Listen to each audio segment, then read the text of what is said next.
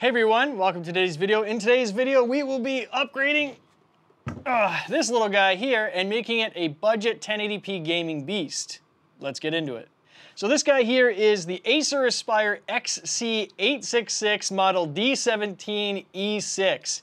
That is a mouthful and very hard to remember, but it is not a great computer right off the bat, let's be honest. Moving on to the specs of the computer here, we have Windows 10 Home 64-bit, and I will be upgrading that to Windows 11 because Windows 10 is being discontinued this year, at the end of this year. And I have a modified version of Windows that I like to run that is a little bit leaner than the default Windows installation with all its telemetry garbage and whatnot. So we're going to be removing Windows 10 and putting Windows 11 on it.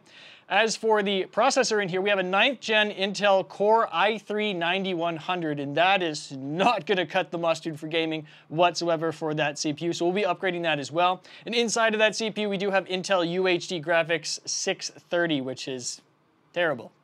It's terrible. I don't know what else to say. It's terrible.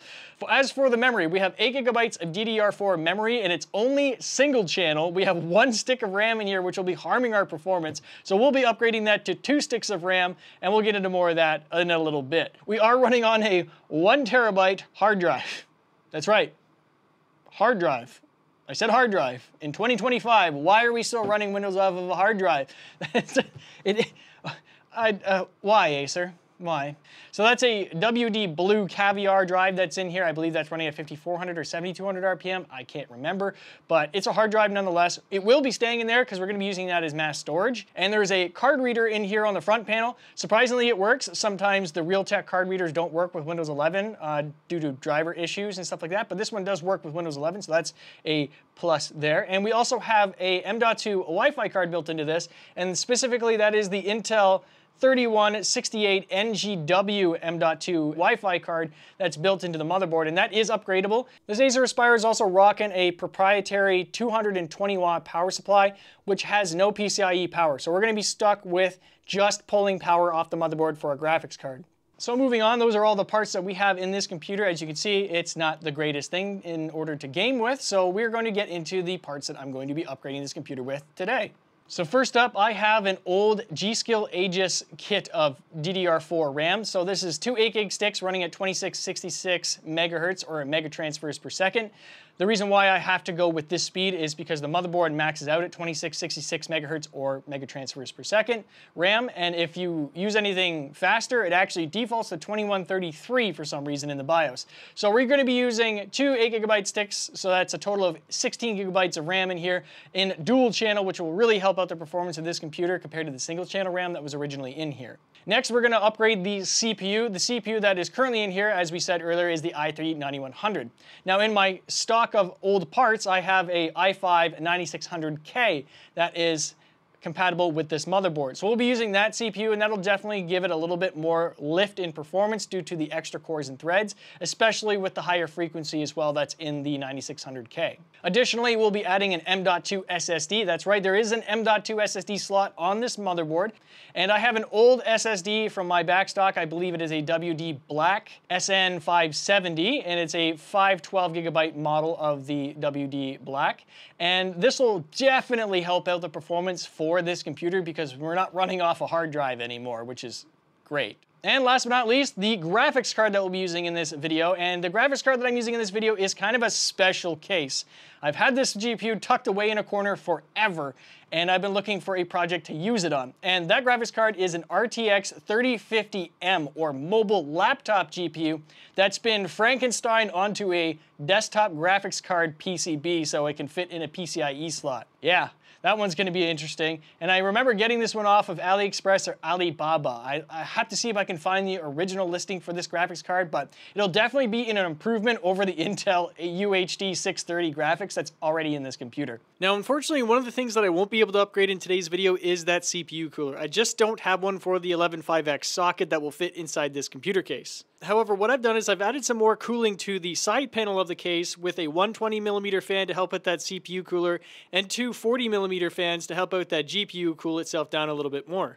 Ironically, Acer actually included an additional fan header on this motherboard, so it's almost like they wanted you to do something like this with an additional fan. Now that we have this guy all upgraded with the new parts, we're going to get into the gaming benchmarks to see just how well this thing performs at 1080p. So the target we're looking for here is 1080p 60 FPS for all the games that we're going to be trying to play today.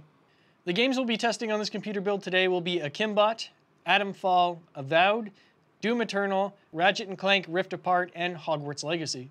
The owner of this computer will be mostly playing single-player games, and they're not really into multiplayer games, so I decided to go with these because they're all single-player games that can be played offline. And for the gaming benchmarks, I did have a slight overclock on that Frankenstein RTX 3050. I had 150 megahertz on the core clock and 950 megahertz on the memory clock. And that overclock was carried throughout all of the gaming benchmarks. So starting with Akimbot. Akimbot actually ran really, really well. I was actually really surprised at how well this ran. It does stutter every once in a while when there is a lot of foliage on screen, especially when it's near the camera's view. However, on 1080p medium, with DLSS balanced and the render scale set to 90%, we got a max FPS of 118 FPS, an average FPS of 90, and minimum FPS of 37, a 1% low of 53, and a 0.1% low of 14. Bumping that render scale up to 100%, but still at 1080p medium. This seemed to have a dramatic effect on the benchmarking results, resulting in 77 frames per second for the max FPS, 64 for the average FPS, 26 for the minimum FPS, 22 for the 1% low, and 19 for the 0.1% low. And the render scale difference between 100% and 90% is not really that much. You don't really see much of a quality degradation on screen. So for this computer build, I'm going to be rocking the 90% scale at 1080p medium for Akimbot. And moving over to our next game, which was Atomfall. And Atomfall is an interesting case because the developers who made Atomfall don't believe in AI upscaling. They don't believe that it's there quite yet. And I tend to agree with them, so they didn't implement any AI upscaling whatsoever for their game. So starting off with our first benchmark results for Atomfall, we were running the game at 1080p medium preset with a 100% render scale. And with those settings, we got 92 frames per second for the max FPS, we got 78 for the average FPS, 65 for the minimum FPS, 65 again for the 1% low, and 63 for the 0.1% low. So it's rock solid, stable performance there for the game on Atomfall. If we bump up the graphics preset to the high preset on Atomfall, we netted results of 83 FPS for the maximum FPS, 70 frames per second for the average FPS, 55 for the minimum FPS, 53 for the 1% low, and 45 for the 0.1% low. So running this game at high quality on 1080p actually is a very playable experience. I think anything above 60 frames per second is definitely a good, enjoyable experience, especially for a game like Atomfall. On to the third game that we tried out on this computer build, and the third game that we tried was Avowed. Now, Avowed ran a little bit worse than I was expecting, so we did have to rely heavily on some AI upscaling using DLSS and FSR in order to get a decently enjoyable experience with Avowed. So the first set of data that I got was running 1080p on the low preset using DLSS set to performance. We got a result of 75 frames per second for the maximum frames per second, 54 for the average FPS, 41 for the minimum FPS, 28 for the 1% low, and 20 for the 0.1% low. However, you can download a frame generation mod for Avowed that will allow you to use frame generation using FSR. With all those settings in combination with together, we got a result of 87 frames per second for the max FPS, 70 for the average FPS, 59 for the minimum FPS, 26 for the 1% low, and 24 for the 0.1% low. And as you can see, after installing that mod and using the FSR balanced preset, we got quite a lot more playable result. And I actually didn't notice that much input latency when using the frame generation mod. So the frame generation mod is pretty much a requirement if we're going to try and play Avowed at 1080p medium. The next game that we tested out on the Acer here was Doom Eternal. And Doom Eternal is really, really well optimized, and it just runs really great on most computers. So we didn't really have to do very much tweaking to the settings here to get a decent playable experience out of Doom Eternal on this computer. Running Doom Eternal at 1080p on high, native, no upscaling at all with ray tracing off and motion blur off. We got a benchmarking result of 192 frames per second on the max FPS. We got 147 for the average FPS, 100 FPS on the minimum FPS, 103 for the 1% low, and 91 for the 0.1% low. So it ran really, really well for that result there, and I'm actually really, really surprised that it ran that well on this computer running 1080p high with no AI upscaling whatsoever. Now bumping it up to 1080p Ultra, and we did enable DLSS quality with ray tracing on. I wanted to see how well this GPU would handle with ray tracing DLSS quality in the Ultra preset for Doom Eternal.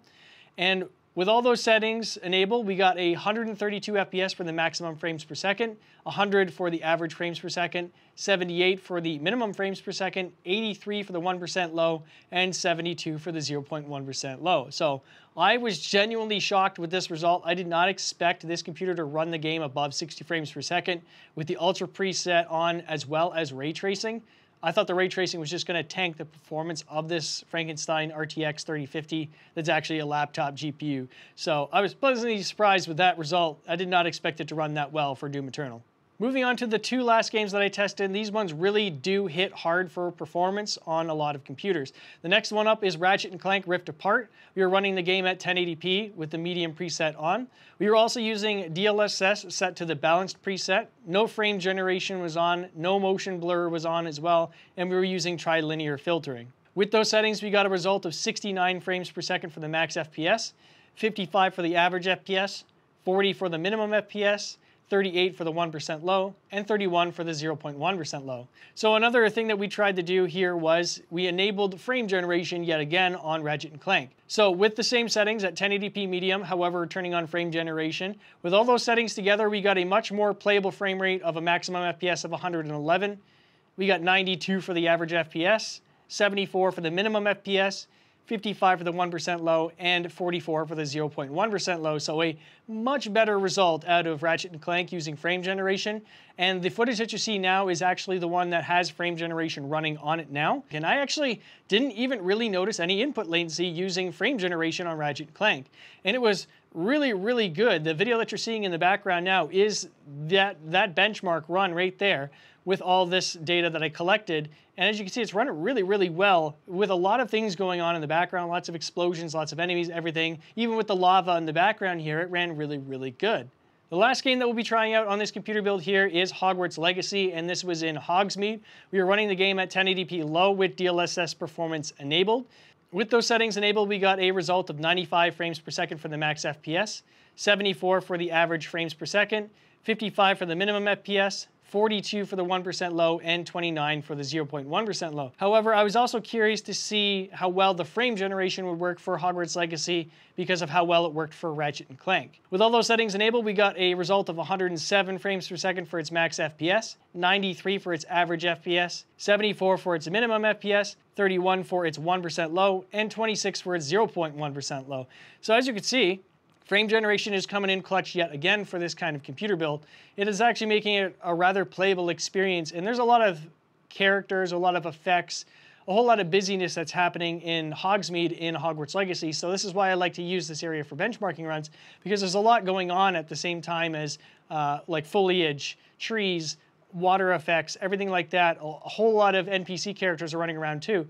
So it actually managed to hold its own quite well with all those settings enabled with frame generation and FSR on. So that is going to wrap up all the gaming benchmarks that we have for this Acer Aspire XC-866 that we made a little gaming beast out of. And I made this for a coworker, so she asked me if there was anything that I could do. She was looking to run The Sims 4 mostly for this computer.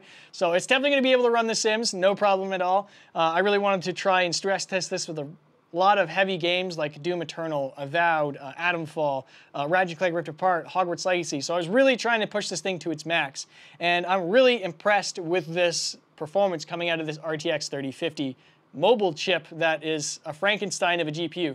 The only problem is you do have to use a modded driver to make this work. So something like Easy Anti-Cheat is actually just going to straight up throw an error, and you won't be able to play games like Apex Legends, for example. It will just throw an error when you go to try and play it, which is really unfortunate. So I'll have to try and find a way to sign that driver in order to allow this computer here to play online. Other than that, it's a really good, capable gaming machine. I'm shocked. So let me know what you think in the comment section below. If you guys enjoyed this video, thank you so much for watching. As always, my name's Ken, also known as Wiltshire, and I'll see you guys in the next video. Take care, guys.